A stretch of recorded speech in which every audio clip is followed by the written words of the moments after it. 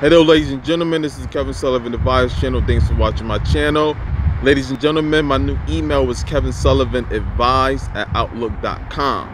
So, ladies and gentlemen, the topic of this video will be called "The Golden Child is in competition with you, working hard."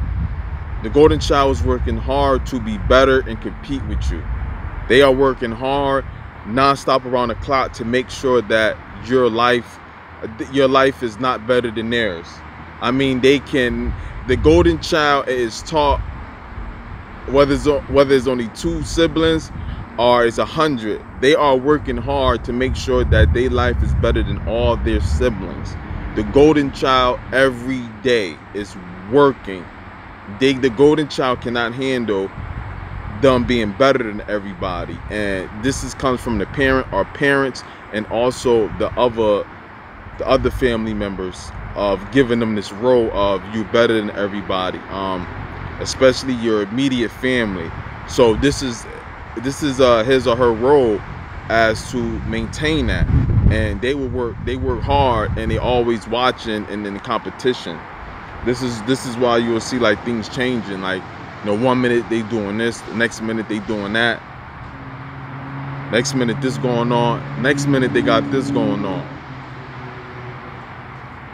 It's because they have to adjust to, okay, this person got this going on, this person got that going on, this person doing this one is doing that. Okay, how much is they making? You know, what's going on with them? Okay, they got a good relationship. Oh, they about to get married. They about to have a baby. So this changes their life, and what you got to understand, like, their life is not even their life. They're not even living their life. And I got to do a video on this. Is the golden child life really sucks, you know, because they watching you and seeing what you do. And you could be a photographer, right?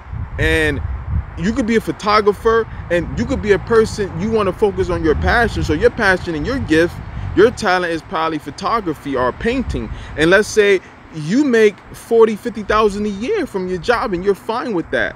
You know, you don't really care about the money. To you, that's good money. And it could just be not about the money, it's just passion, or it could be both, right? They will be worried about that, seeing if that's what they can do. Like, okay, let me do photography. You know, especially if they had a stuck still where they don't know what to do, what they got going on. They don't got nothing going on, and they don't know what to do. So what happens is, well, maybe I should do photography too. So they'll go on that. You know, anything you could do, I could do, and I could do it better. They have that mentality.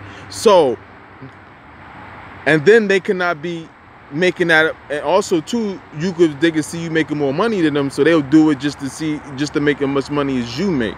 If they can't be on top of you, they have to be at least equal to you. You cannot be better than them.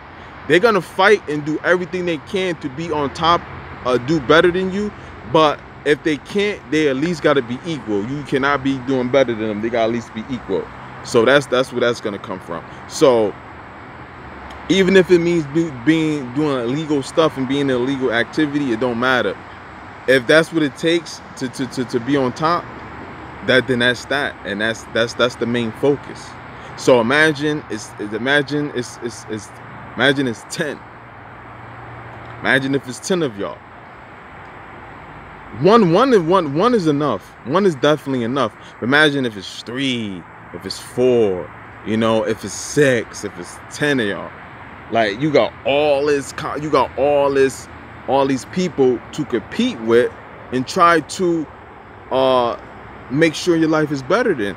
But also too, they getting help from the narcissistic parents to make sure like they stay that, and like everybody else fails, like all the other siblings fail, and then them up at the top. So they kind of have people working for them on that. So I mean, with that, they're getting help from that, and then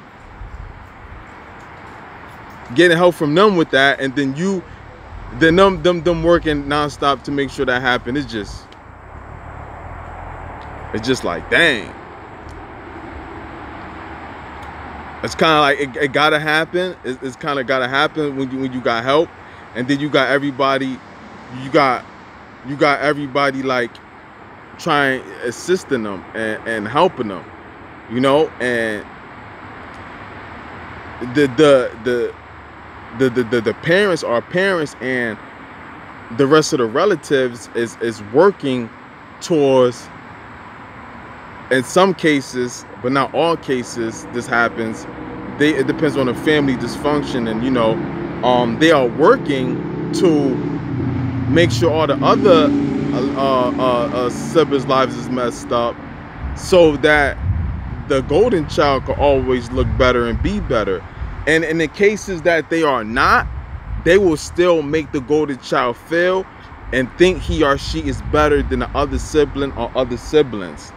And they can never do no wrong either at this, especially too. Like, no matter what they do, they can commit all the sins in the world.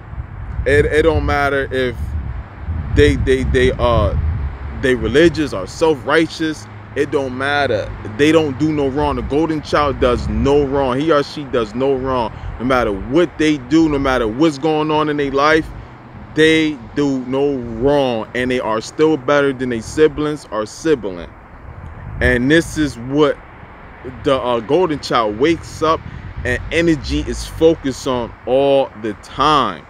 And they are also trying to make all the other siblings life be destructive as well. So all they dealings with them is to make sure that happen. They don't got love or respect for the other siblings. They fake like they do, but they really don't.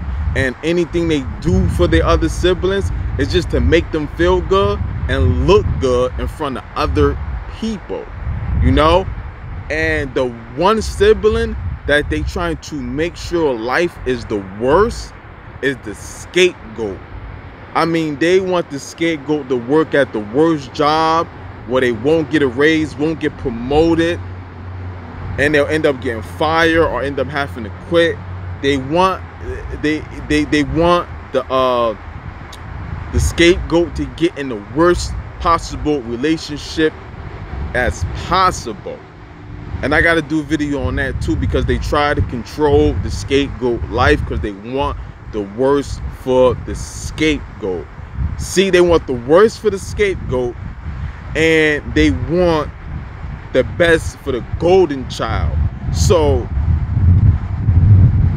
the other siblings, even the golden child role is to keep the scapegoat life the worst. That's all they position, and they work day and night to make sure that happens. The immediate family, the parents are parent, and the golden child, and all the rest of the siblings, and even in some cases, it's the other family relatives, like the cousins, the aunts and the uncles, the grandparents. They be on it, they be in it too, and they be working hard to make sure that the scapegoat life, it comes out the worst. I mean, they will lie on them, tell on them, squeal on them, set them up to get up, have friendships with the worst snakish, toxic, demonic people, whether it's friends or a relationship with the opposite, with another, have a relationship with a person that's going to destroy their lives.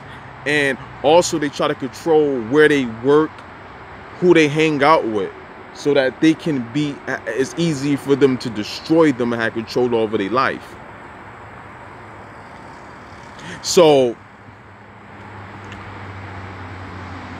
I gotta this part I had to throw in there. I'm glad I threw it in there. But I'm gonna talk about that dynamic, the scapegoat and then the golden child dynamic. That just came to me. I'm gonna talk about that, but that's true. But we on the golden child right now, so I threw that in there. So just think about how miserable the golden child really gotta be, because the golden child don't really have a life better than the other sibling or other siblings when they gotta live up to that height. I mean, if they come from a family who's like, let's say, they own stuff or they wealthy, I mean, as far as financial wise, they'll be better. But as far as the mental and the psyche, that's gone. I mean, if the mental and psyche is messed up, you know, that's the money don't make up for that. You know, and the life will show, like, the money ain't make it. The money can't make up for that. Money don't make up for that. So even if they successful, no matter what career, degree, or title they got, no matter how much money the scapegoat has, it don't matter. That's it. None of that stuff matters. So even at the end, they still take a loss because of that. So it's so destructive. Like, so all in all, they still lost. They still take the L. They still take the L. And what happens is they really think that they think that no matter what, they think that they're doing better, and they got it all under wraps. They think they know everything. They think they got it all together. They think they know it. They know that they just know no matter what. And you gotta understand, they was raised and trained like this. So they always better, no matter what, no matter about they characteristic traits. I mean, they could be some of the sloppiest, dirtiest people. It don't matter. The sloppiest, dirtiest person in the world, it don't matter. They could be the most failurous person. They could be in the Guinness Book of the most failurous person in the world. And I don't even know if that's a word, but you know. and the parents is still tell them that they better than the siblings, and this is what destroys them. And this is why a lot of golden childs they messed up in the head, and they don't succeed, or they don't have a real good relationship, because they think that they better than, and they always in competition. So that's all they know. They're in competition, even with their friends or their significant other. They think they better, and they think everything is a competition when everything is not. Everything is not a competition, and they don't understand this. And this is why everything fails. They think they're in competition with everything and everybody. Hold on, it's getting windy. I had to change my mic my mic what's the name? I forgot what you call it, but I had to change my mic what's the name, because it's getting windy. I had to put a better one on so to see what's going on. But yeah, but think about that, man. Like, you gotta wake up every day like that. I can't do that. You know, I can't do that every day. Their life is to be better than them. And they go into this with everything. Even when they're at school, they got to be the betterest person in class. They got to be the smartest one. And this is why that